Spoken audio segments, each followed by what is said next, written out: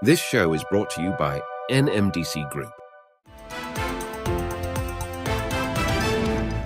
QatarEnergy extends its naphtha supply deal with Japan, and Saudi investment firm Osool Bakheet to IPO next month. You're watching the Daily Brief with Forbes. I'm Ramia Faraj.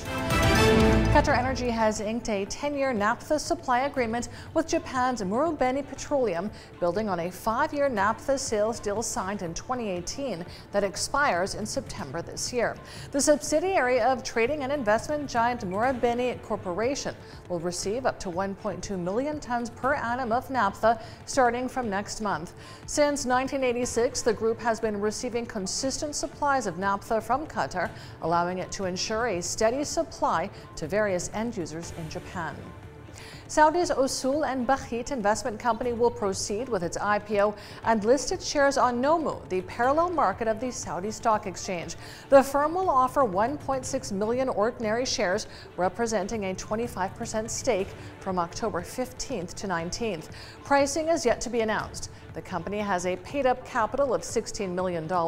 It deals with investment fund and discretionary portfolio management.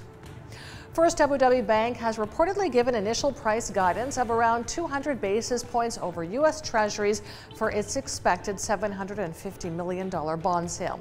The UAE's largest lender plans to sell dollar-denominated Tier 2 bonds maturing in 10.5 years. They would be non-callable for 5.5 years.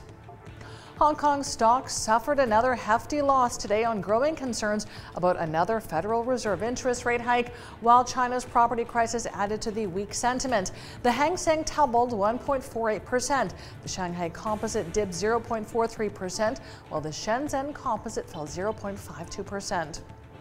Alibaba Group's logistics arm Suneo plans a Hong Kong IPO that would make it the first unit to be spun off since the Chinese e-commerce group announced its restructuring 6 months ago.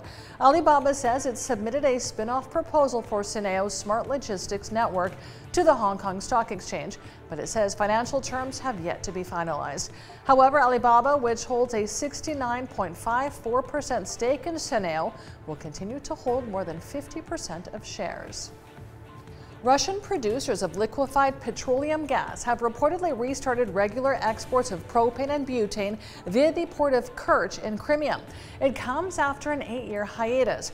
Regular LPG exports from Kerch were suspended in 2015 following sanctions against Russian companies and producers over Moscow's annexation of Crimea in 2014. Analysts say the resumption of exports highlights Russia's ability to manage international sanctions and continue its seaborne energy exports. Industry sources say regular exports started in June. Let's take a look now at today's Forbes Real-Time Billionaires ranking, which tracks the daily wins and losses of the world's wealthiest people. Our biggest loser today is LVMH's Bernard Arnault, down $7.9 billion, and now with net wealth of $185.2 billion. Our second biggest loser today is Mexican telecom tycoon Carlos Slim Helú. He's down $2.2 billion with net wealth of $89.9 billion. And our third place loser is also in luxury, Kering's Francois Pinault, down $1.8 billion with net wealth of $32.3 billion. Check out our website and our social media for all of the latest Billionaires news. And French authorities have reportedly received a software update from Apple for its iPhone 12. Apple had pledged to update the software to diffuse a row over radiation levels after France suspended sales of iPhone 12 handsets, saying they exceed radiation exposure limits.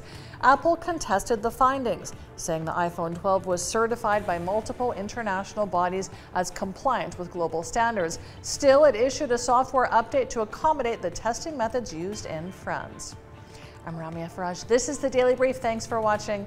See you tomorrow.